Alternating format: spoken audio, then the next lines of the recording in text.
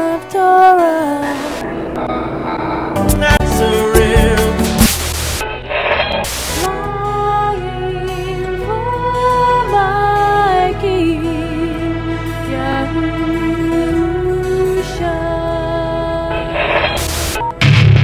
Welcome to Torah Talk, a Torah Institute podcast. Torah just means instruction in Hebrew. At Torah Talk, we will make straight the ways of Yahuwah and discuss the simple truths of Scripture so that even you can understand and get all the juicy life hidden within the pages of Yahuwah's Torah.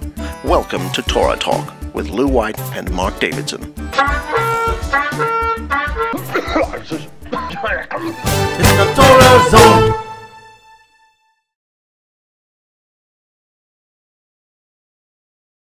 Hey, brother.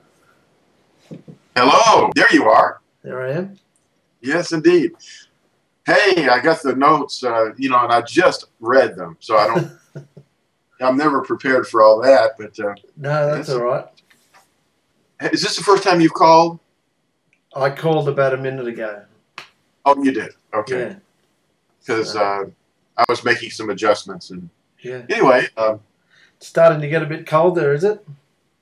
Oh yes, I'm wearing long sleeves, Yeah. and you're wearing something more spring-like, We're coming up to. We're getting a bit warmer now. right? Short sleeves. That's great.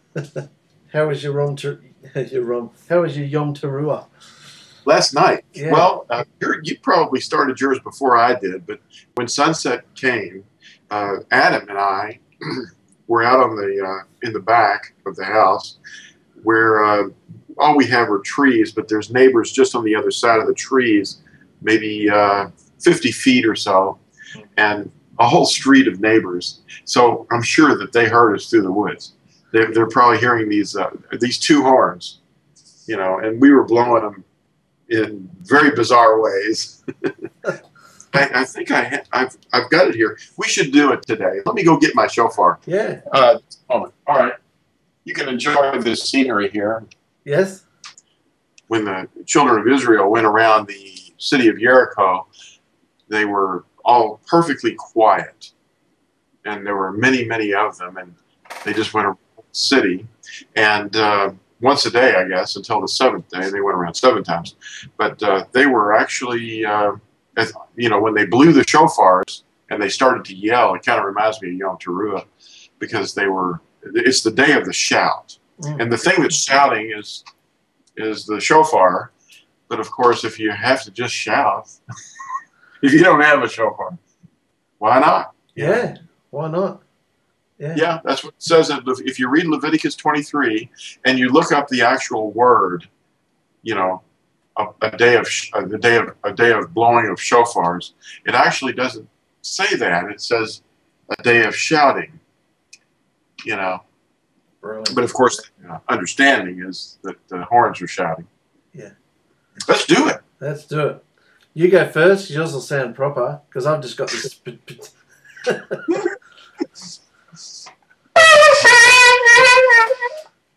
You got to warm up.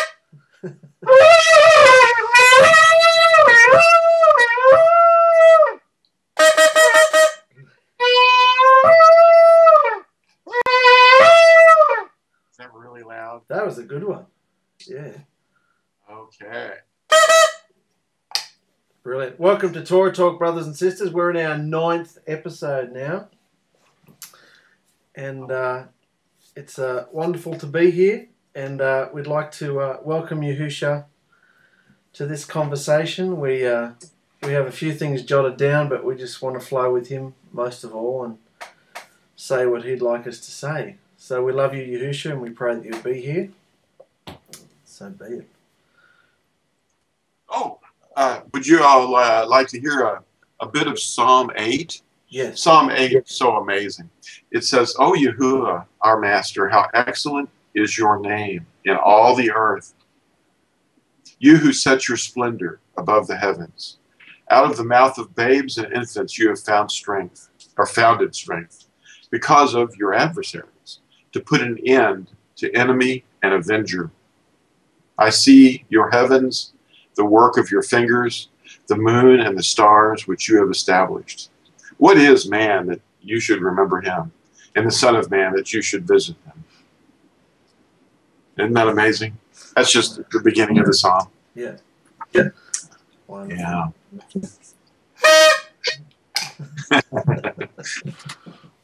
Well, we blew this last week too, and you know, and I mentioned that I had a couple of holes I put in mine that I can actually get different tones out of. You know, the 2 holes here. I heard dogs barking last week while you were playing that. I heard that. Yeah. That's very interesting. Well, it was the day of shouting. Yeah, that's it. They were anyway. The recorder is similar to the holes there. You know. Yeah. So anyway, let's see. What was the? I wanted to ask you on the. It didn't occur to me until I started putting the newsletter together and just started trying to line things up and do what you do. And I wondered why everybody on the menorah, when they line up the feast on the 7 feasts of the 7 menorahs, they have one for Passover and one for unleavened bread, when one of those isn't a Sabbath, and yet they leave out the last one, Simchat Torah. Why is that? There's just so much fun. We just can't cram it all in. Well, here's the way I see it. Passover and unleavened bread are referred to by one word, usually Passover or matzah. But when the children came out of Mitzrayim or Egypt, there wasn't really a rest day. They were actually leaving, but we remember that day they left by the 15th of Abib, or the first month, and that day we rest as a remembrance of it. It's not really called a Sabbath, but it's called a day of rest, you know, which we understand to be basically the same thing, but it's a day that we can cook and we can travel a little bit, you know. We shouldn't be buying and selling, of course. We should abstain from, you know, commerce. But I would probably want to keep my children home from school, you know, even though they're not working. It's a day that we're supposed to be together. And the 7th day from that point, the 7th day of Matzah, is the day that the children of Israel, as it's understood, were hemmed in by the sea. And that would be some place within a week's distance on foot. So when the armies of Mitzrayim or Egypt were attacking them, it says all the chariots of the empire were attacking them, and they went through the water. The Egyptians followed them, and so the 7th day is also a day we take off in Matzah, and we would be remembering that Yahuwah delivered the children of Israel from certain death, and a lot of them would have had to have been taken back to the land of Egypt again, or Mitzrayim. And so, you know, he slew all the mighty ones of the Egyptians, you know, so Egypt never recovered from the plagues and the destruction of the most powerful army on the earth. So you see, there are 2 rest days right there. But if we put them all into the picture of the menorah, then it's going to be, well, we could, and you did real well on your design. I like to try to keep Shavuot usually in the middle, because it's like really the giving of the Torah. But then you shifted yours, and I like the way you did it too, where it went beyond that. So, but if you have 7 annual festivals, or Moedim is a better term, because they're not all festivals, because Yom Kippur would not be a festival; it would be an appointed time, a Moed. Okay. So, Simchat Torah, though, being in there is wonderful. Although it's outside the actual Feast of Tabernacles, it's the 8th day. It's the closing festival. I just wondered why they'd have the first day of Passover, and then the second day of, well, they'd have Passover, and then they'd have the unleavened bread, and then they'd have first fruits as well. But first fruits is the 7th day of Passover. Well, actually, first fruits can be pretty much any time from the 16th all the way through the 7th day of the festival, because it's a matter of when the moon, it's really a matter of, first fruits is about the resurrection. And with our understanding, we see that the older brother, Yehuda, doesn't have the sign of Yonah, which is 3 days and 3 nights. So they always keep their observance on the morrow after the first high Sabbath, or first annual Sabbath, or rest day. And they understand that the 16th of Abib is the day that they start counting their week, which is not a week. It's actually just a group of 7 days. But that's actually not a proper understanding of the words. We have to actually have real weeks. And so in the midst of the Festival of Matzah, there is a Sabbath, a weekly Sabbath. And from the morrow after that day, the day after that weekly Sabbath, that represents the resurrection, first fruits, because Yahusha is the first fruits. Many brothers and sisters. So starting from that point, you count for yourselves 7 complete, intact weeks. And the morrow after the 7th Sabbath, which will be the first day of the week, is Shavuot. And Shavuot means weeks. It's a plural. So that misunderstanding is being inherited by a lot of Nazarene. You know, they are failing to comprehend that Yahusha had shown them by his resurrection that there were 3 days and 3 nights from the time he was executed and put in the tomb. Now, it isn't that way every single year now. It was that way that year, you know, because of days of the week. So the days of the week line up that way, because it would have been at the beginning of the 4th day of the week that he would have been keeping the Passover. Yeah. And then following day, he was executed and then put in the tomb that day. And then 3 days and 3 nights later, he resurrected, which would have been the first day of the week. Yeah. So the Christians actually have that much almost correct, except the fact that he was resurrected at sunset on the Sabbath of that week, rather than morning. Because, see, the morning had to do with Ezekiel chapter 8 when they went facing the sun and they were worshiping the sun, the sunrise services. Those sunrise services are not about Messiah. It's about Tammuz. You know. Yeah, I get it. How come we're allowed to say his name, but we're not allowed to say is it because he was a real person, or? Yeah, he's a real person. Ah, yeah. So we can say the names of real people, but not deities. Not family people. Yeah, he was deified, but you know, when they're real people, I mean, they worshipped a lot of people. I mean, they worshipped real men. You know, the kings of the earth were all worshipped as deities. You know, the Caesars and so forth. Anyway, I wanted to say that I've got a visitor here. Now, this is the camera right here, see? Yeah. Okay. This is Phyllis, my wife. Well, I can't see if I'm in here or not. Can you see half your face? Come down. Yeah, come on down. Well, what if I sit in my husband's lap? Okay. There you go. Does that work? There we go. Wonderful. Hello. So this is Phyllis. There you go. Did you didn't blow the shofar? She heard it. Yeah. Oh, yeah. We're inside. You can hear it outside, too, when he blows it. Mm-hmm. He and Adam were blowing the shofar last night out on the deck, and we're wondering if it was the neighbors were hearing this wake-up call. Oh, yes. Fantastic. They were terrified. Yeah. Terrified. Yeah. We terrify the neighborhood. Yeah. I just wanted to say hello. That's lovely, sister. How you going? Shalom. It's been good? Okay, shalom. Yeah, shalom. Okay. Well, that was enough. Yeah, it was lovely. So, if you've got younger believers, we've been talking to a few people, younger believers who still live with their parents are unbelieving, and they're putting a bit of pressure on them.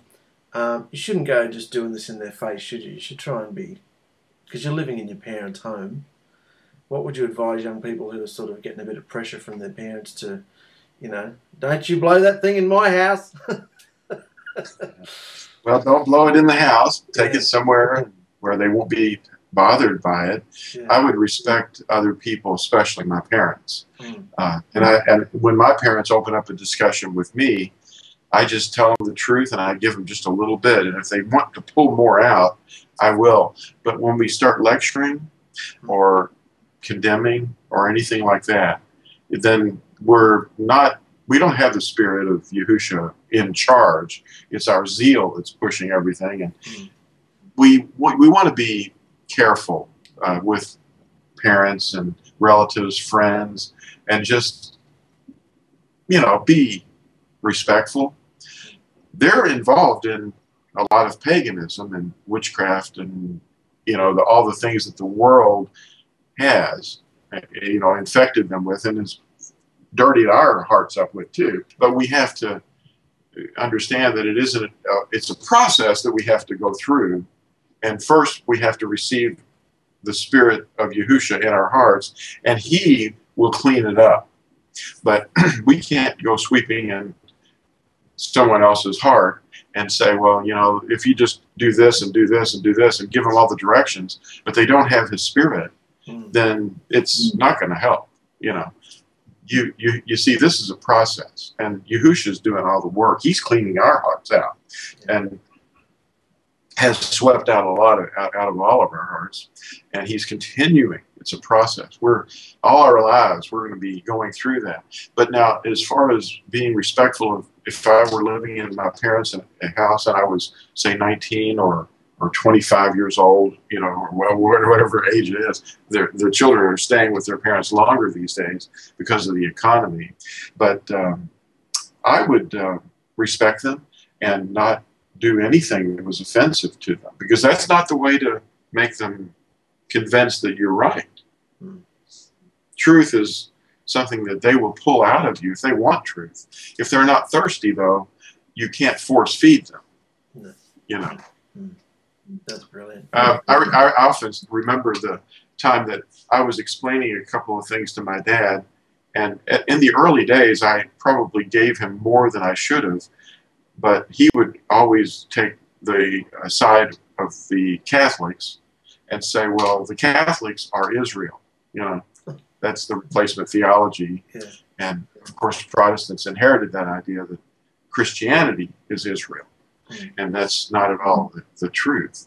But they don't know about how things really developed. But he said, well, Lew, are you saying that I'm a pagan? And I said, Dad, I didn't mean to make you feel that way.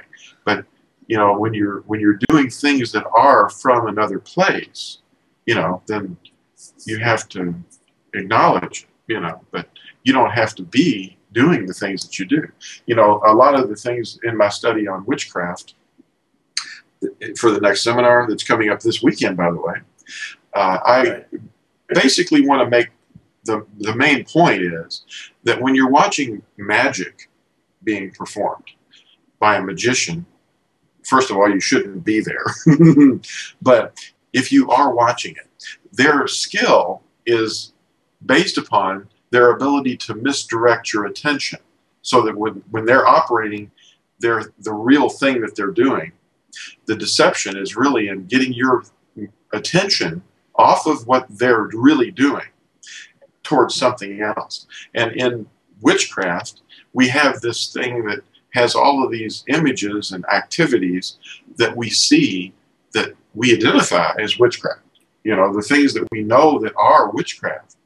But the real activity, the real magic that's being done is by misdirecting our attention to that, when in fact it is religion. That's the real trick. Yeah. And that's the misdirection. Because the thing that we look at when we go into one of these steeples is the very same thing that we see on the head of a witch. It's this pointed structure. And that's just one example. But the real operation is misdirection. And I think that, that's one of the things that people miss. And that's the main thing that is being so successful all over the planet. Is misdirection, and we're practicing witchcraft, or people are practicing witchcraft, thinking that they're actually worshiping the true Creator. Wow. Sunday, the bunny rabbit thing, the Christmas tree, all of the things that they do is actually witchcraft, because they see the other witchcraft and they think, well, this can't be that, No. you know. But that's the real trick. Yeah. Sneaky. I don't know if I'm really saying it well enough, but No, I get it. Brilliant. Yeah. It's no effort. Anyway. It's no effort for Satan to get people who are already acknowledging that they worship Satan, is it? It's a challenge for him to trick people into who think they're good, lovely, circus-going people, and they're actually worshipping him as well through witchcraft. Yes. So we're on the day of Yom Teruah today. I wanted to ask you, from last week we were talking about, and we were lining up what Yahusha's doing on each day. I know you don't like charts, but I wanted to ask, if Yahusha returns on the day of trumpets, on this day, but and that's when the dead in Yahusha, in Messiah, are raised up, and the next feast, which is 10 days away, I think, Yom Kippur, is when the living who make it are transformed. What's Yahusha doing for that? What are we doing? And what's Yahusha doing? We're just hovering around for 10 days watching this thing happen while the dead rise. Don't we all raise together, the dead and the alive?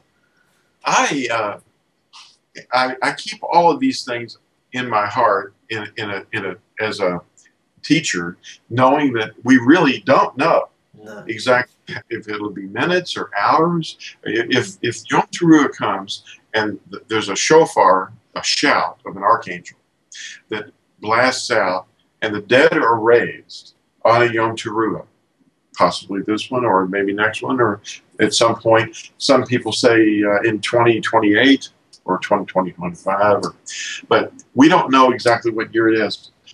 But when it happens, then the following thing that happens, we just have to know what that next process is.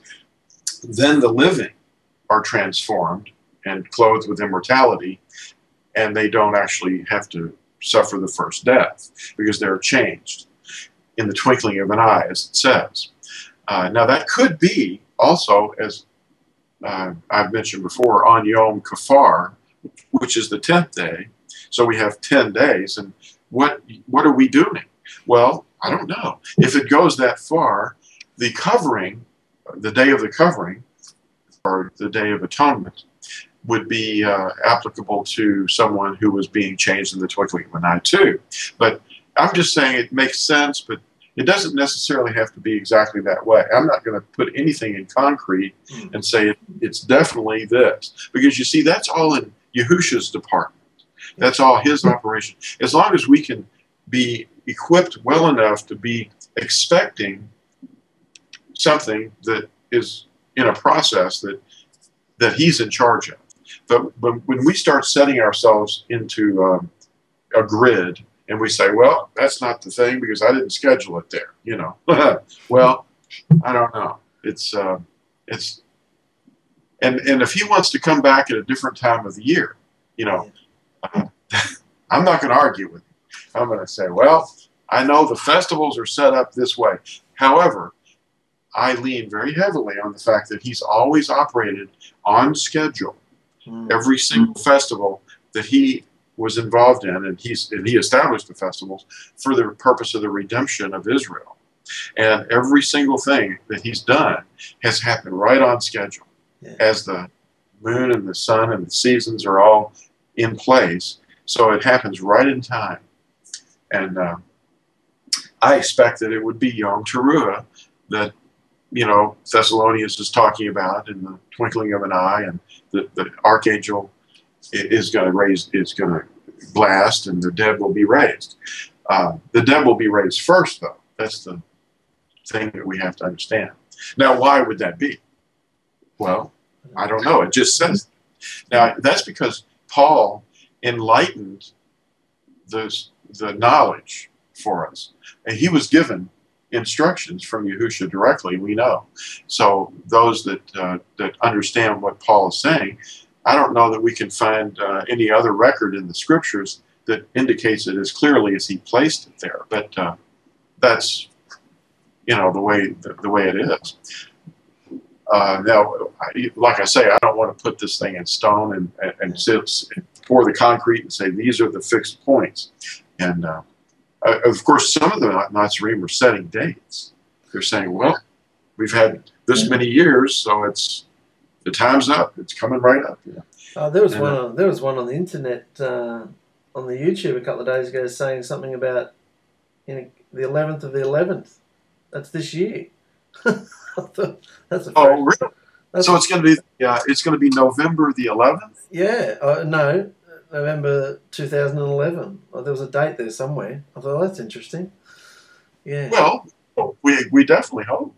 But I would think that that's something that Yahushua himself said, it is not for us to know. No. And if it's not for us to know, but he did say that we would, we would know the general time it would occur. Season. He didn't say that we would know the day, though, Yeah. Or the year. But we would know the time. In other words, the season that it's going to occur in. And that's what we're saying, because of the fact that the seventh moon and the festivals that are contained within it are unfulfilled redemption shadows, The other thing is, why are the Yahudim, or I know a lot of them are saying Rosh Hanash or whatever it is, Happy New Year and stuff like that. And Amy asked me about it. And I said, well, isn't the first... They came out of Egypt, and that was their first... That would have been the beginning, wasn't it? That was the beginning of the year for them. Oh, Rosh Hashanah, yeah. Yeah. Rosh, or Rosh, means head, and it means first. And Hashanah, well, Shana means year, so we put Hashanah on it, meaning the year. So the head of the year is what tradition, and I'm emphasizing the word tradition, has been among the Yahudim to call the first day of the seventh moon, which is today. We call it Yom Teruah because that's what the scriptures call it. See, the scripture calls this Yom Teruah, the day of the shout. And but Rosh Hashanah is what they've been calling it. And there was an Orthodox rabbi who wrote a book, two books actually. One was called The Jewish Book of Why, and the second Jewish Book of Why. He wrote those two books. His name was Alfred Kolach, and he calls himself a rabbi. Anyway, he had all the answers to all these strange questions. So when the Jews or the Yahudim would ask him a question, then he would give them an answer in these books. And one of the questions was, why is it that we call the first day of the seventh month Rosh Hashanah when the first month is in the early springtime? And he said, it's just tradition. And he said that it's actually not correct. So, okay. Who cares? It's tradition. But it is because they came out of another place and they had picked up this habit. And they very easily pick up these habits, as do we all. I mean, we're very likely to pick up on the oddest thing. I mean, here we are running around with Christmas trees and pumpkins and Halloween, and it's all about the children. And it's something that we tell lies to children, and then they grow up and become young adults, and then they teach their children these lies. And I like that email or that picture. The next time that your child, what was it the child was saying? The next time your mum and dad accuse you of lying, just look them right in the eye and say, Santa Claus, bunny rabbits, tooth fairy, something like that. Yeah. Speaking of that, I had a gentleman walk up to me yesterday, and he wanted to propose putting a little fairy door outside my business, because it's becoming popular. And it has a little stamp-sized code on it that people can scan with their cell phones and go to the internet and see the picture of the fairy that lives inside this door. And I'm going, boing. Oh, boy. How do you explain this to him? And he's trying to sell businesses these little fairy doors with these little symbols on them so that people can come up and scan to see the picture. And I'm thinking, wow, how far away that the world really is, that we're entertaining ourselves. And this is really geared towards children, because adults are not likely to go, hey, there's a little fairy door down there. It's a foot off the ground. Yeah. You know, who's that for? You know, it's not for adults. It's down here. And he's showing me one across the street. And he says, see that little thing? Yeah. And I'm thinking, man, it's all about, you know, deceiving children. Yeah. And now these new things are starting to pick up, you know. And he says, well, for the older ones, we have gnome doors. Ah. Gnomes? Oh, good. Are we going to have trolls? Yeah. Yeah, we're going to have trolls too, you know. Trolls. Just go to the internet and see the picture of the troll or the gnome that lives behind this door. Yeah. And it's just incredible. We do with trolls most of the day anyway on the internet.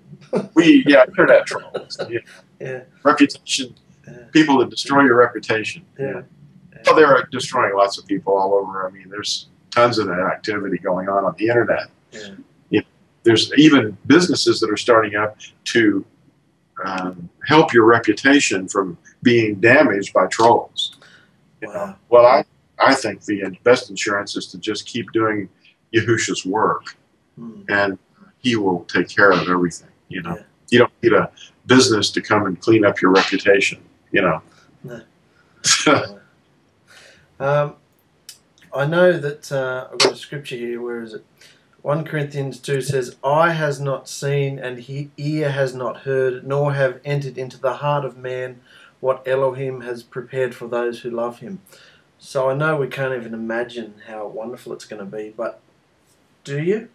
Do you often imagine what it might be? Given your intense knowledge of Torah, have you thought about what we might look like, or will we still look? What age will we look? Will we look like we look at some age, or how? Have you ever pondered those sort of things?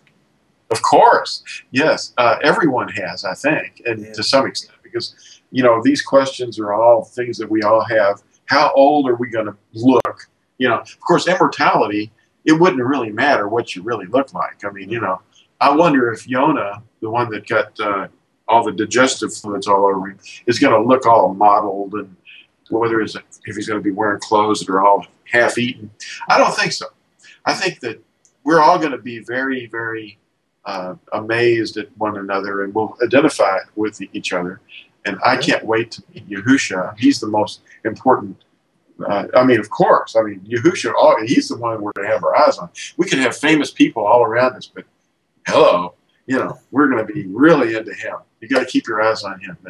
But what he's prepared for us is just, it's going to be unbelievable. And it's going to be wonderful. We're not going to be floating around on clouds. We're going to be on the earth, and the earth is going to be renewed, and everything is going to be perfect again.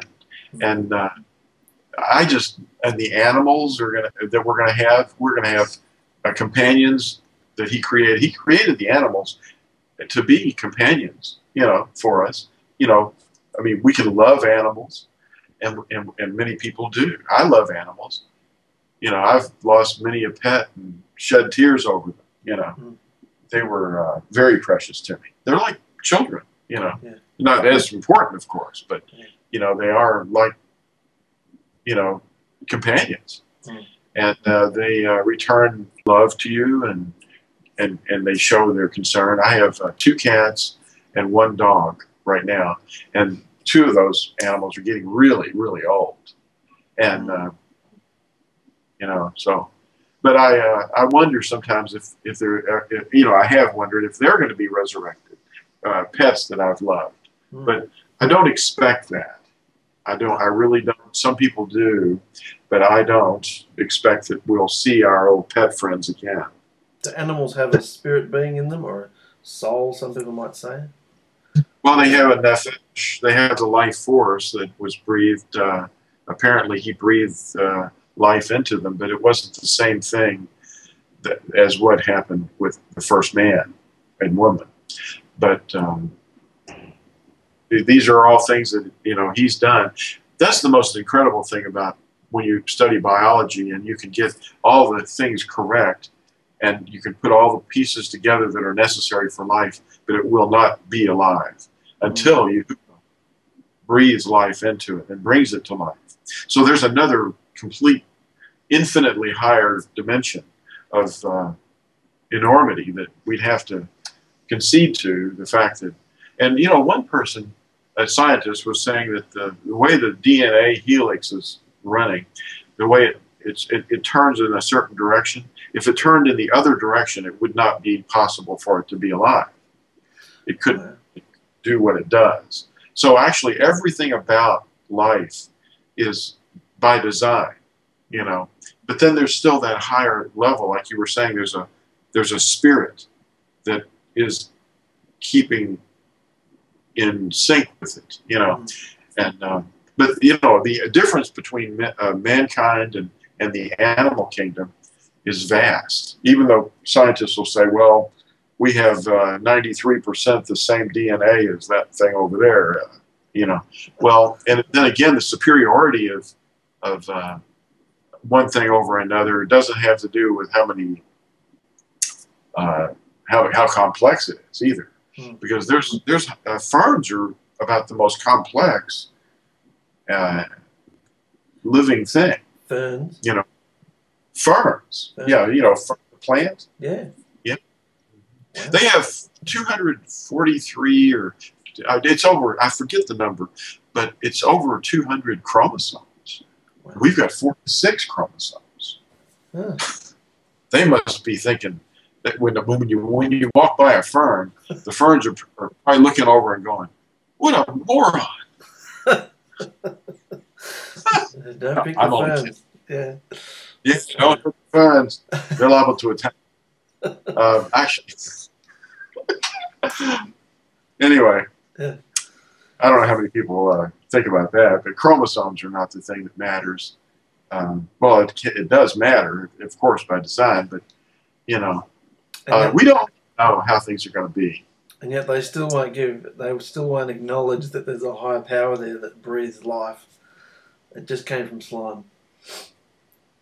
And lightning hit it and changed it, and well, that's just amazing. Well, a lot of that stuff comes from Zoroastrianism and ancient religions, where they worship the skies and the elements, and you know, that's not possible. But you know, because you have to have life in order to sustain life. You can't just have life spontaneously popping up. I mean, Louis Pasteur was one of the early scientists that experimented with, you know, putting the right ingredients together and then standing back and waiting for something to happen. But you know, that wasn't possible. And the only thing that happened was that came out of things, because people were seeing life flying out of dead matter, and they were saying, well, this is obviously spontaneous life. And it was really just flies laying eggs, you know, maggots, you know.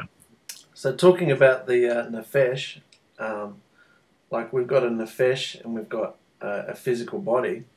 When Yahusha was transformed, does that mean he was, well, he was obviously both, wasn't he? Because they could touch his wounds, and yet he could still walk through walls and disappear. Does that mean our new bodies will be, will they be physical and spiritual as well? We'll be eating? We'll be pooing? What will we be doing? Well, we assume that we'll be restored to the original state that Adam and Kawah were before the fall.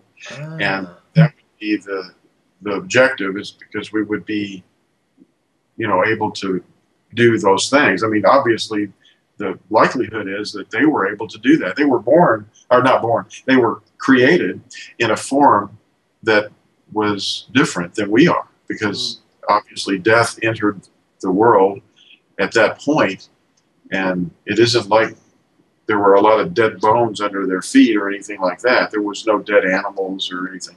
Plants would not die, they would wither. See, plants weren't really dying, and plants don't die now. They just wither. It's a matter of, it isn't exactly death, because they don't have nefesh. Plants don't have nefesh, but the animals do. So they would eat plants. They weren't eating animals, but they would eat plants, and then their bodies would Yeah, and I guess that's probably what we're going to be experiencing, is we'll be eating plants once again, and I hope that we won't be eating animals. I don't expect that we will. But then Yahushua was eating fish, you know, and it's just something we don't really know. These are things that we can speculate about, but you know, it's going to be different, a lot different, but immortality is going to be the main thing that we're going to be experiencing, and we won't be able to be harmed by hot or cold, heat or cold, or anything that can happen to our bodies. It won't matter, because we're going to be different, you know. And like you say, Yahushua walked through, obviously, his spirit it just appeared in the room with the disciples, the apostles, and the believers. So the doors were locked, and there he is, just making his appearance. And I expect that even before his resurrection, he was able to do those things, because he just disappeared from sight when they were trying to apprehend him. Remember this? Yeah. When trying to take him and throw him over the brow of the cliff, you know, in his hometown, and they were trying to apprehend him to throw him over, and he just sort of, where is he? You know, he just. But I mean, I expect that of course, all the fullness of deity dwells in him. Bible. And what was it called? The Transfiguration, was it, when he appeared on the mountain with That's who was it again? Moshe and Elijah, wasn't it?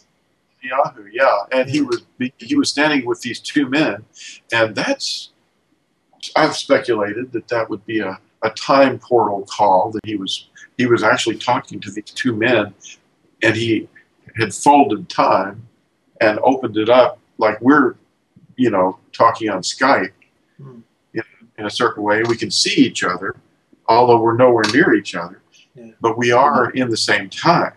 But Yahushua has the capability to fold time too. So Moshe, at some point, who did not live during Eliyahu's lifespan, was probably seeing Eliyahu, and Eliyahu seeing Moshe. And of course, you know, Eliyahu probably knew very well who Moshe was. Well, stuff was going on up that mountain that we didn't know about. yeah. But raising them from the dead, I don't expect that. It is possible that he was talking to their spirits, but most likely he was just folding time and talking to, you know, across time. Of course, that's even more hard for people to believe than him raising their spirits, and that shouldn't be, because you know, the witch at Endor, when Shaul went to her, because Yahuwah wasn't giving any answers, Yahuwah had removed his spirit and his blessings from Shaul. So he took two of his companions, and Shaul went to go see this witch. And the witch was going, "Whoa, you want me to call up who?" And she probably knew. Anyway, she thought. What are we talking about? Oh, the witch at Endor. Which Shaul are we talking about? We're talking about the first king of Israel. Oh, yes. Yeah, he went to go consult a witch. And of course, he'd been, persecuting and killing people that were sorceresses and sorcerers. And she thought that it was a trap, but he said, "No, don't worry. I'm not going to do anything to you. I really want to know. I want to see Samuel or Shemuel." And when Shemuel appeared, she's freaking out because she's thinking, "What?" Even though she's a sorceress. So when the dead are being contacted, that's an abomination. But apparently this really was Shaul. Although in every other case, it's going to be some demon that's pretending. But that would be, all these things are outside our realm of experience, and all we can do is just guess. And I'm going to be the first to admit that. Why do you think Yahushua appeared on the mountain with those two blokes? What was the purpose of that? Was he just showing off to his disciples? Or, I know that's not the reason, but I forget what the purpose of that was. Well, the purpose was it was during the time, as we understand it, it was during the time of Sukkoth, and as you know, Kepha and Yaakov and Yehukanan, those three, were there. They were considered the supports, the pillars of the first assembly, and he took his three closest disciples, students, up to this place, and that's why Kepha, when he saw this, he was frightened out of his wits, but he said, "It's wonderful that we're here. Why don't you allow us to build 3 booths?" You know, he's talking about sukkahs. You know, one for you and one for Moshe, one for Eliyahu. Wow. And, you know, and, but anyway, the real purpose for the transfiguration, as they call it, would be anybody's guess, really. I mean, we could speculate, but it would be most probably because these 3 people needed to see who they're dealing with. You know, he wanted to show them a closer look at the inner workings of who he is, who Yahusha is. And he is the creator. He is the one that's in charge. He's the one that made the covenants, you know, with Moshe, you know. And of course, the purpose of them being those 2 men, the 2 men were very critical because, you know, they're like 2 witnesses.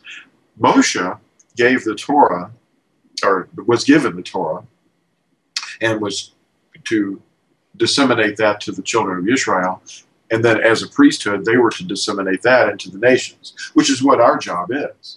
And Eliyahu, his mission was to proclaim that Yahuwah is Elohim, and that you should only worship him.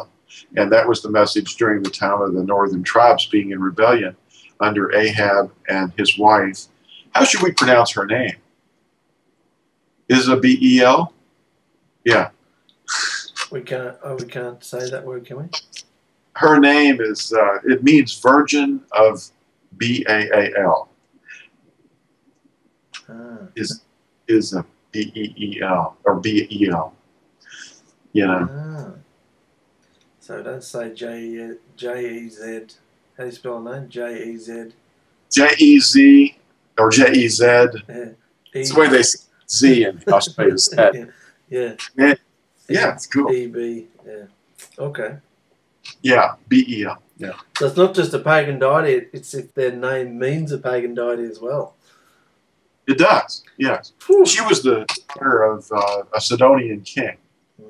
And the Sidonians were worshippers of B-A-A-L and A-S-H-E-R-A-H. So, you know, that was bad. And that was the reason that the northern tribes were affected. And that's why we have Christmas trees and all those things, you know, all the ornaments. And, because we're looking at that religion that she inflicted upon the northern tribes. And then the northern tribes carried that into the nations.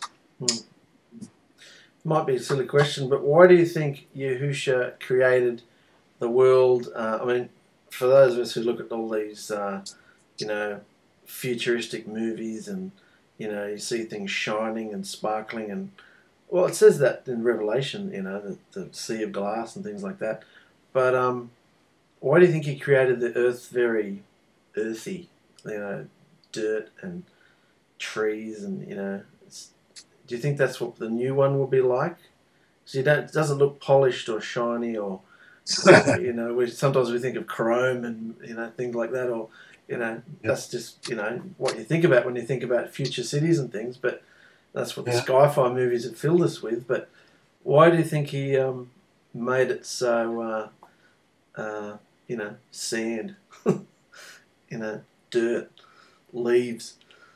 Yeah, and all the metals and things that are in the caves and rocks, and it's just a lot of, it's just an amazing thing. I don't know, it's really complex, and I don't know why or how he managed it, but, you know, that's his department. And when we start analyzing it and going, well, I don't really like that, you know, we might want to be careful about what we say, because every word is important. But we are to say, what's this you're managing to do over here? What is this? He's the potter. You don't say, well, what's your plan, potter? You know, all we have to do is just say, well, this is an amazing creation. You know, I don't like it. Be in awe of it. You know, like reading Psalm 8 just a few minutes ago, and it's saying how wonderful this creation really is. We may not like dirt, but look at the amazing things that come out of dirt. Yes. You know, plants and the soil and the rock gives us a foundation, because the Earth's crust is mostly, you know, the rock. Yeah. It's cooled magma or, you know, lava, but it's just amazing, you know. Do you believe that before Noah, the Earth had a water canopy around it? Yeah. And the water below too, somehow. And the water was coming from above and below, and it was just overwhelming the entire Earth. I'm one of those, you know, young earthers, and I believe that the water covered the entire surface of the Earth, not just a little valley somewhere, you know. So it'd be like a greenhouse, like that, yeah. And it kept temperature of the Earth everywhere a uniform temperature, not only everywhere but also day and night. There would have been a very uniform temperature. So Adam and Kawah probably would not have had a word for weather, you know, because there wouldn't have been any rain. The mists came up from the Earth and watered everything. Apparently it was pretty amazing, because they probably didn't have to bathe themselves that much either, because they were being exposed to all this mist, and they were completely drenched in the evening every day. So he wanted them to go to sleep and be clean. Yeah. Because if it was washing the plants and self-cleaning overnight. What about that? Yeah. That's better than future cities, mate. And it was probably a perfect temperature, just like you'd get the showers adjusted just right. Yeah. It was probably just right. Yeah, that's a great temperature. You know, it wouldn't be too hot or too cold. Yeah. You know, of course, it wouldn't have mattered too much, because, as I understand it, they would have not been able to be harmed by anything either. But you know, there wouldn't be any reason for them to be in fear for their lives. You know, at that point. Now, after the fall, then people started to die because of injuries, and you know, like when Cain killed his brother. You know, a rock can be a problem, but you know, there's a great likelihood that they were immortal. You know, at that point. Yeah. So do you think there were beasts and dinosaurs and things on the Earth at that time, or do you think they were? Absolutely, yes. So they weren't nephilited things. There were some pretty scary things, probably, that we would be afraid of now. But at that time, they were all eating plants. You know, those beasts, and great beasts that they were. You know, they had enormous size, and we call them dinosaurs, which means a terrible lizard. But their bones are in the earth, and of course, Yahusha was done with them living there. You know, and all the species are actually dwindling. Every year, there's several 100,000 species that are just disappearing, and that's a natural thing that's happening. It's not, and I use that word, you know, carefully, because it's by design. The physical world is fallen, and it's dissolving. I mean, the second law of thermodynamics is basically defining chaos. Chaos is overwhelming things, and species are dying off, and so it's. But you know, one of the scary things is with these genome projects and things that they're doing, which is rebellion. It's actually causing these scientists to get interested in resurrecting some of these, not resurrecting, but to manipulate the DNA that's in these dinosaur eggs and other things like raptors. You don't want to have a bunch of raptor farms around, you know, sneaking up on your children. Those would hunt in packs, you know, like coyotes, and they were real fast and deadly. And I suspect that they may have been genetically manipulated with before the flood too, because the messengers, the fallen messengers, were messing with genetics, you know, not just with women, but with, causing Nephilim and violent human alterations, what we would call transhumans. But they were probably messing with the animals too, and this was causing these animals to become violent, and there was a lot of death and a lot of mayhem. So Yehuda had decided to just destroy all flesh, everything that had the breath of life in it, which would also say that everything that had the breath of life in it that was going to be destroyed, as he said, would also mean that the entire planet was flooded, because he wouldn't have meant just a few hundred miles. If everything that had the breath of life in it was going to be destroyed, and he had to preserve a few that were okay, that he would bring to the ark to preserve their genetic lines, then why would he have to do that if it was just for a few hundred miles? So if they, you mentioned the cloning and the genetic tampering, you still can't manage to produce a nefesh in a lab though. So what is I know what the big deal is, but what is the big deal about them? They can't do it. Doesn't matter what kind of DNA you've got, does it? You haven't got the nefesh. I know that evil Malachim is setting something up, because then they will be the nefesh, I assume. They will be the controlling force in it. But if they're not in it, like in a lizard, I mean, what use does a Malachim have in a lizard? How are they doing it if you can't produce a nefesh?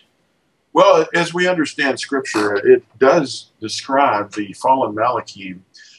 Yahusha described it, that they desire to be in a house, and they want something wet to be inside of that's alive. So their idea of possession of creatures, they can be in animals, they can be in people, but they have to push aside the resident that's in there. The strong man, as Yahusha called it. The strong man would have to be overcome. That's the person that lives in the house. And it's an interesting subject, but I think that probably the creatures that would be created from this genetic cloning process that they would have for bringing back raptors and huge dinosaurs, using elephants and the wombs of other large animals to give birth to, either, well, some have to be egg layers, obviously, but they would be possessed by these fallen Malachim. Yeah. So there you go. It's just off the scale. Why would people do this? Yeah. Well, it's because he said it would be just as it was in the days of Noah, that the violence was going to be increased, and the rebellion is just going to be unlimited, and the fallen Malachim are actually helping these scientists get to where they are in their because a lot of the things that we've learned come from these spatial beings that have taught us some. I mean, obviously the ability to write. If you read the book of Enoch, I believe it is, or one of the books of Enoch, the messengers were involved in teaching us how to write. Adam and Kawad, we don't hear anything about them writing anything down, but they were probably during their lifetimes, which were very long, they probably were being instructed in how to form letters and preserve knowledge. I don't know this. I'm just speculating. I mean, it's all imaginary. But the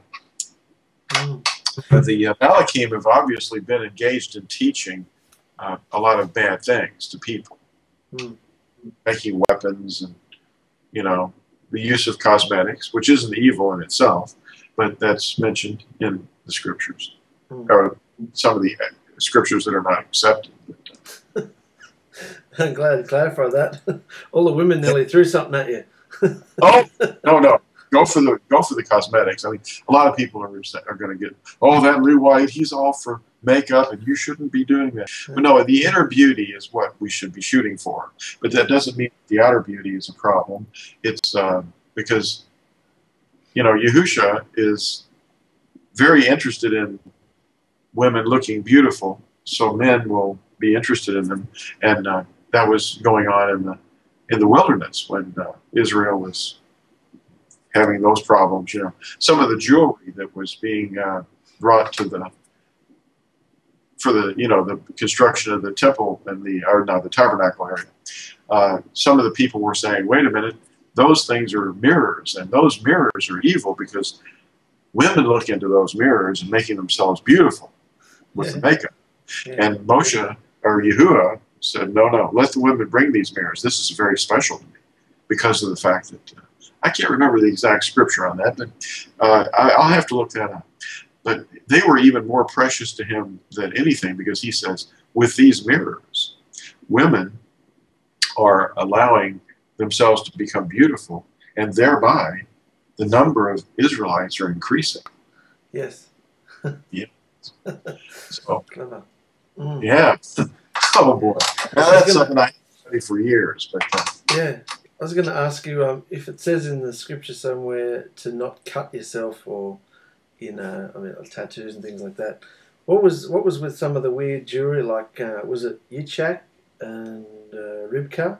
Didn't he give her a nose ring or something?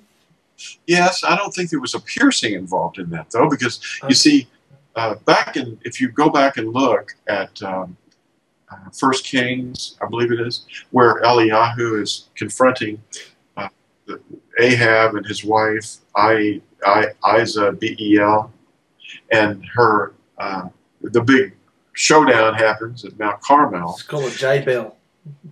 Yes. J. Or how about well, whatever. Anyway. No, what was it? Okay. Anyway, they were. What was I saying? I forgot.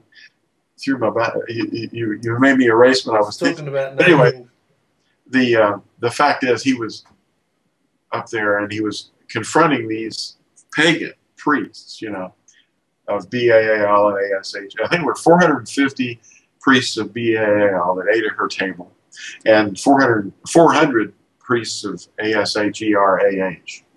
Anyway, these pagans were basically warlocks, witches, shamans, and they were teaching Israel to do the wrong things, But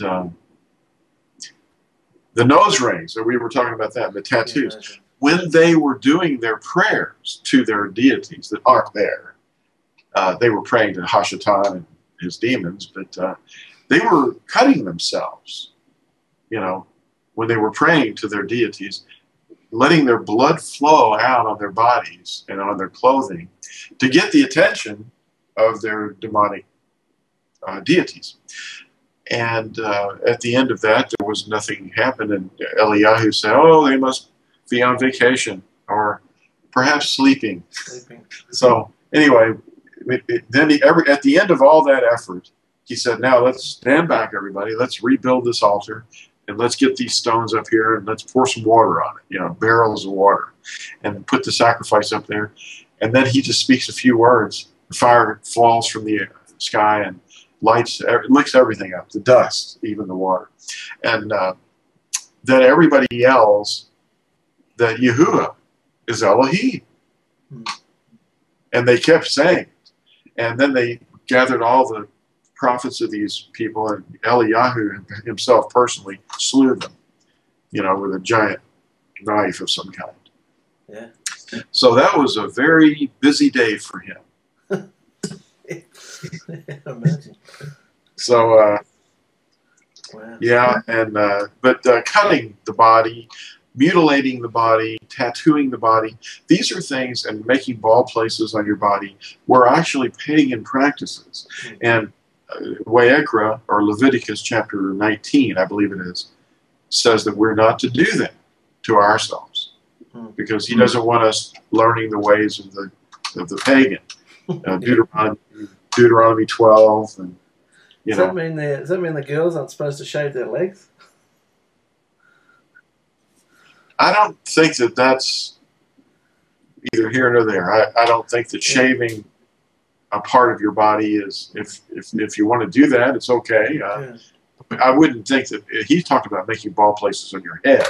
Oh, I get it. Okay. Yeah. Sorry. Yeah. You know, but if paganism is involved in anything, though, shaving legs, I don't think there was anything like that going on with pagan priests or priestesses. But if it had been, we would probably want our girls to have hairy legs. And I have seen those before in some countries. Over in Europe, there's actually girls that never shave their legs. It's just not a custom. Yeah. You know. Wow. Of course, my wife doesn't shave her legs, but she's got hairless legs. Yeah. Yeah. It's just a natural thing for her. Oh, you're in trouble now, telling the world that. Oh, well, shouldn't have ever said that. Oh boy. Well, it's neither good or bad. It's just No, it's great. Yeah. Yeah. But Before we go, I wanted to ask you one other thing about running a seminar. At what point did you decide that it's time to run a seminar and advertise one? Did you wait until there were a group of believers around you, or did you just decide that now's the time, put an ad in the paper or whatever you did, and wait? I don't really recall exactly how that started, but I wanted to do something to help the people locally and the people that were here in the Louisville area were basically wanting to learn. And there was just a handful, really.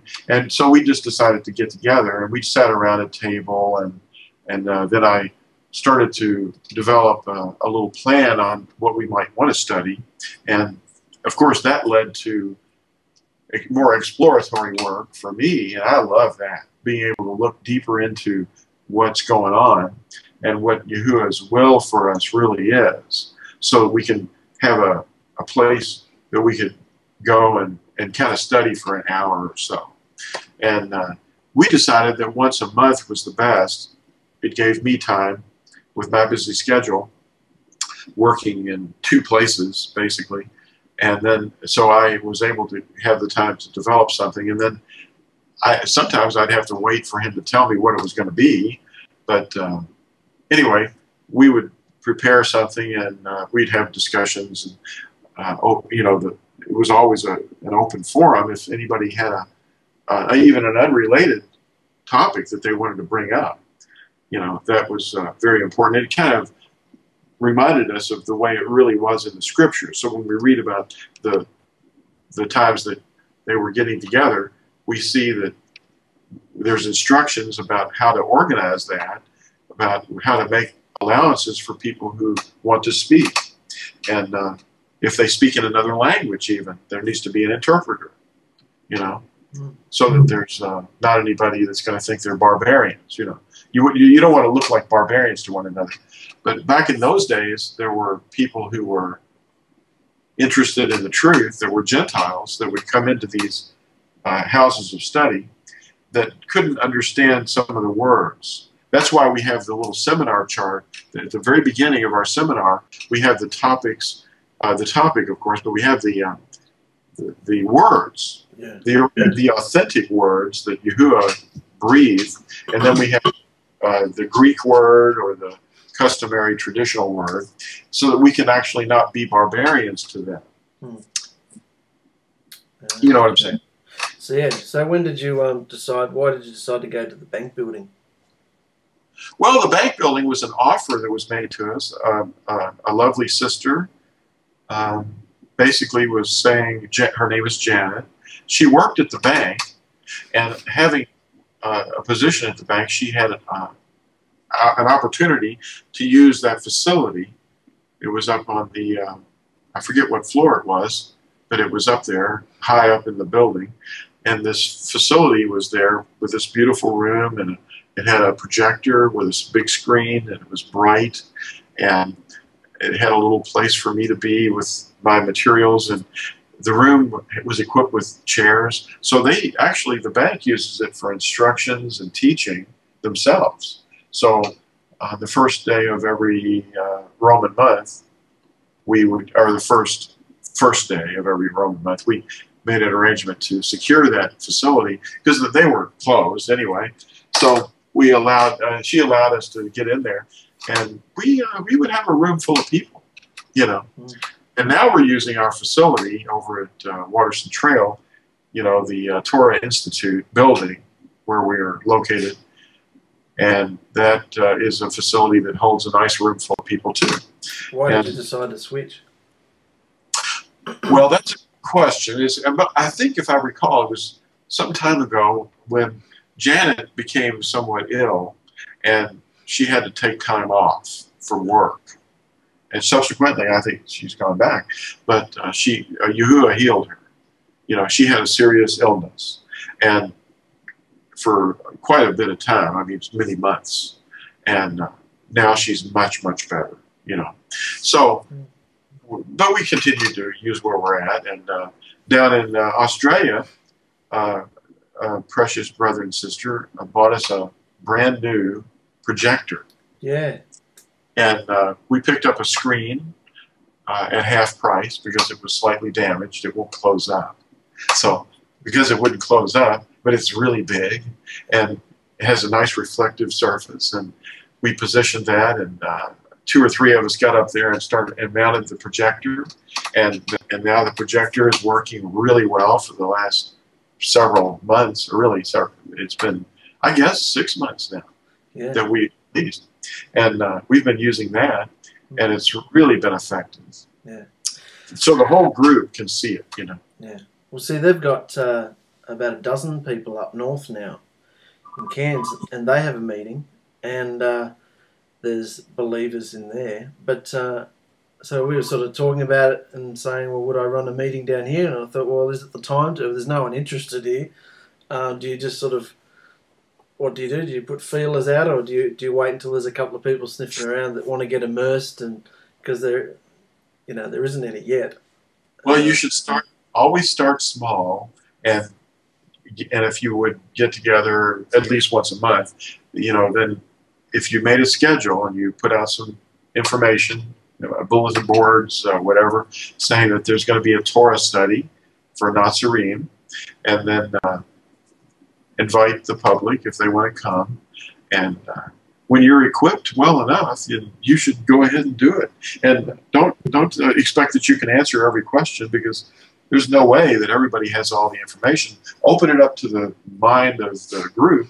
If anybody has any knowledge on a subject more than the person that's kind of the, I mean, I don't want to say that I'm in charge of it, but I kind of allow Yahuwah to direct it, but, you know, he's the one that's in charge. But when we get together, I usually have someone stop me in the middle of something, and sometimes there's something off topic, and I just simply have to say, well, I don't know the answer, or if I have an answer, I'll give it. But, you know, just do the best you can and let Yahushua do the leading. Okay. But I would highly encourage that. If you had 3 people or 2 people show up, then that's great. And you can just sit at a table at first, and then as you get more people, you might have a need for 10 chairs, and then maybe 15 chairs. You know, that reminds me, there was a sister who comes to a lot of our seminars. We didn't have any chairs, and she actually she gave us money to go out and buy chairs. So we got these really nice little chairs, folding chairs that are comfortable, not real expensive, and they were something like, I don't know, $20 a piece. I mean, for, you know, if you buy anything less than that, it's going to be really junk. Yeah. But just start small, and just a small group, and if you know, you could even start out with, you know, just basically praying to Yahushua, asking him what it is that he wants us to learn about his will, because it's his will that matters, and then let the group wonder about what the topic might want to be. Yeah. You know. Mm. I never know what these are going to be about either, you know. No. I wake up in the morning, come to the computer, and you're there, and I'm going, I have no idea what it's going to be. Yeah. Yeah, I just have to write down the questions, otherwise I'll just get caught up in the moment. And, sure. What were all Sure. those questions? So, yeah. So you think we should, Sure. just put something out and do Yeah, it? just hit the ground with it, just start out and let Yahusha lead you. And if it's the first couple of weeks, it's just you and your missus, that's all right. That's fine. Yeah. Because you'll be in the habit of being prepared for that and having a guest. Oh, even having just one guest is really good. If somebody's even halfway interested in there going, what are you all about? What would really be interesting is if there was like some of these Christian pastors would come and sit in the audience or the group and come up and have their say about why they disagree, which would be fine, because disagreement is okay. There's no reason to get angry, because the only one that really, when I was very young in this, I used to feel anger in my heart towards people who disagree, and I realized that it's not really necessary for me to be there. It's not me they're really disagreeing with anyway. It's not that I have to be right, but the truth is the truth, and when the truth is being attacked, it's not you that's being attacked, so you don't have to take any of it. It's all deflected, and it's really Yahusha that they're angry at, because he is the truth, and he teaches the truth. So if they're angry at him, all you have to do is help guide them and help them get over this anger that's in them, because a lot of them think that anger is reflected, and you don't have to reflect the anger.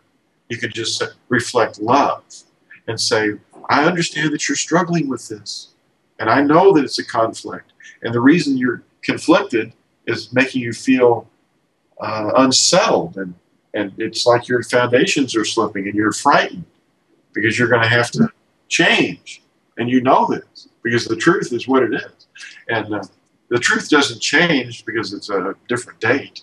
1,000 years goes by, or 4,000 years goes by, it doesn't change what's true.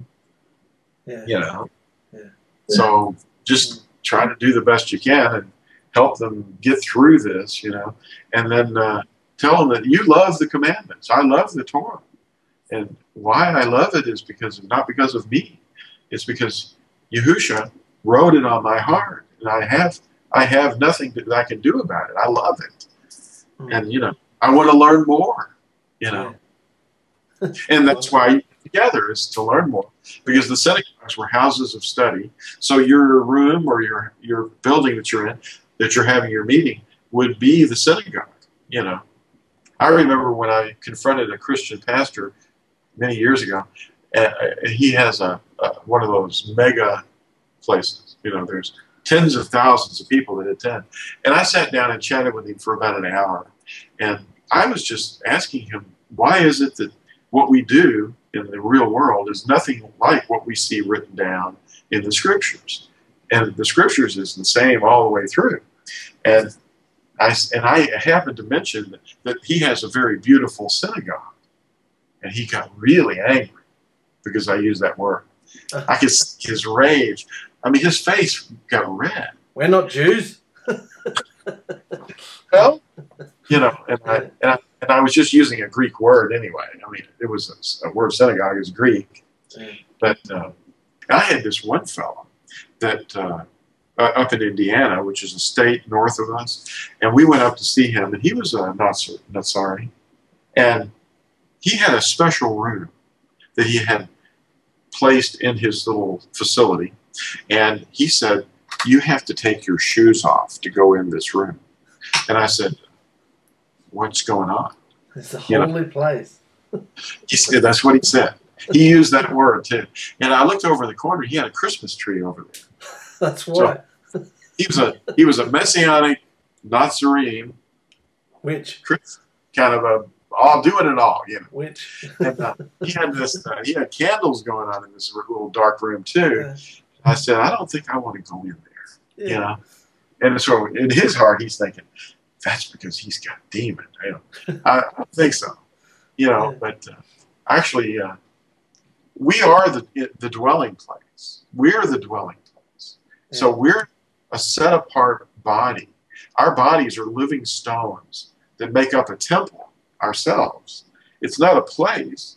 It's us ourselves. We are the third temple. Mm. Well, that was a very full episode, brother.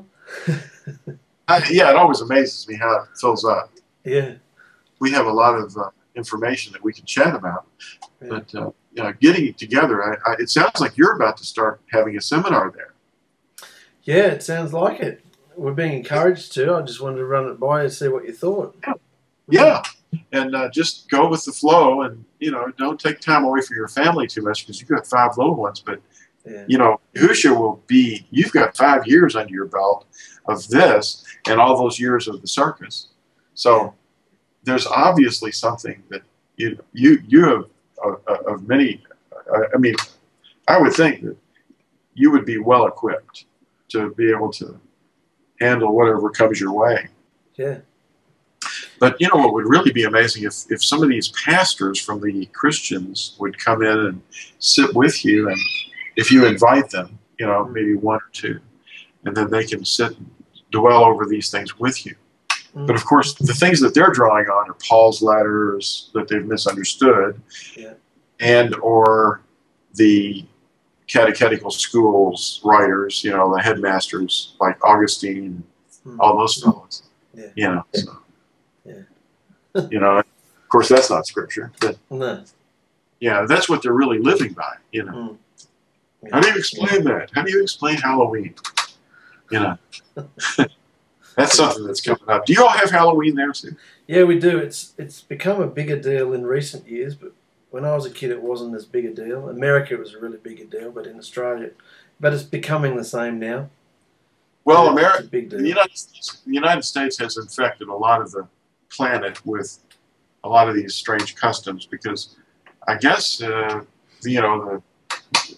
faithful were running away from the persecution, from the Catholics mostly at first, and then when the Protestants were being pursued, the Puritans and all the sects that were being attacked, when they wound up here, shortly thereafter, the Irish had a famine, and when the potato famine happened in the 1840s and 1850s, they brought these things over here, and they were actually laws on the books prohibiting things like Christmas and these Catholic festivals that were actually against Torah.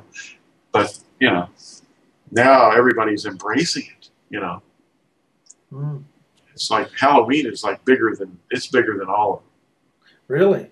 Yeah. In fact, there's a new twist going on where they have zombie festivals. Ah. Yeah. Pretty soon, I guess, trolls and gnomes. On Halloween, or? No, they have zombie festivals in our city, like months before the Halloween thing. But of course, the zombie is going to be the biggest costume, probably too. Yeah. Most popular. Yeah. Living. It's funny you talk about witchcraft, because when we were Christians, you're taught that Halloween is just evil. Don't go near that. Just wait till Christmas. Christmas is okay. Birthdays are okay. Bunny rabbits are okay. But not Halloween. Oh, really? Yeah, that even in a lot of Christian denominations, Halloween is still fine. Really? And they even have little alternative things when a few of their congregation starts to feel funny about it. So they say, well, we're not going to dress up like witches. We're going to dress up like somebody else. And that makes it okay. Angels. And we'll do it here at our facility where we have our steeple. Yeah. And instead of out there in the neighborhood, we'll have candy and all those things and dunk for apples or whatever they do. And all these things are being embraced by these denominations. And they're giving them an alternative, to Halloween. Just throw it in his face. When all they really have to do is keep the festivals of Yahuwah instead. And then they won't have that problem, and teach them the whole truth, that these things are actually of the adversary. They're things of darkness that you don't want to teach your children, But then all the relatives will come in and say, oh, you're depriving of all this fun and all this childhood happiness. Yeah. But don't you know, there's a lake of fire, you know. Yeah. Put my children in there. Yeah. Yeah. Yeah. Feel very full. Yeah, we had a long one. What? We went an hour and a half? Hour and a half, yeah. Wow. Yeah. And we've tried to keep it down to about 30 or 40 minutes. Yeah. It's not working, is it? No. Well, it was great to be here with you today again. Yes, you too, brother. I'll see you next week. Yeah, and that'll be a couple of days before Yom Teruah. Yeah, let me get my chart. Let's see. Okay. Here's today. That would be the 5th day of the week. 1, 2, 3, 4, 5. That's today. And then we have Yom Kippur here a couple of days before Yom Kippur. Now, that's what they call Yom Kippur. Yeah. Not really the right pronunciation. But it's Yom Kippur, Day of Atonement, or Day of Recovery. Yeah. And then the next week, and then the next week. So we'll be talking on 2 more Sabbaths, Yahuwah willing. Brilliant. Yeah. Rest Yeah. days. Do you realise we've gone a whole hour and a half and you haven't even said anything about the beautiful pyramids behind you? What? Who put those there? Oh, man. Yeah. So, Beautiful. some of those great pyramids, some say they were there before the flood. Oh. That's because they were already 2,000 years old when I'm going to mention that in my next seminar too. When you know, the 7 wonders of the ancient world. Well, one of the 7 wonders of the ancient world was the pyramids, and the other 6 wonders were, these things were 2,000 years older than the other ones. It's amazing. So, I mean, they just estimated, you know. So you reckon when the water came down again, the pyramids were still there? Yes, yes. Wow. And some say that the people that were building those pyramids were huge people. They were giants, you know, because there's millions of stones and each one of them weighs tons. And the engineers today still don't know how in the world. In fact, the Great Pyramid, as they call it, is the largest human structure. Not tallest, but it was the tallest for most all of time until they started building really tall buildings.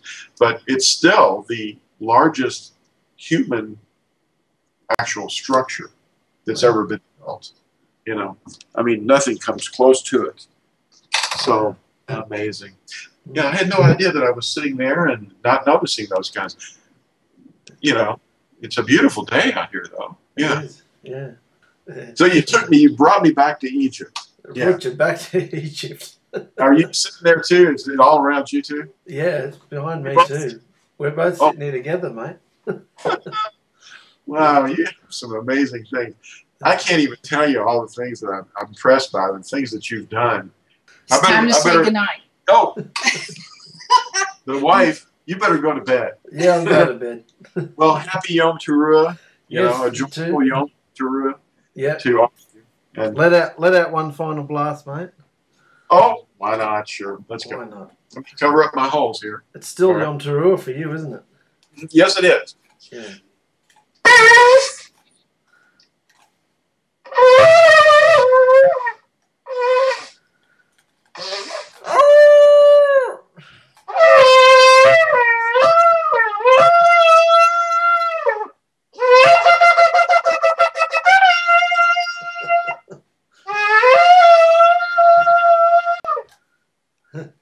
Oh, well. Excellent. Love you, Well, brother. Love you, and we'll see you all later. See you next Bye-bye. week. Bye-bye. Okay. Torah Talk.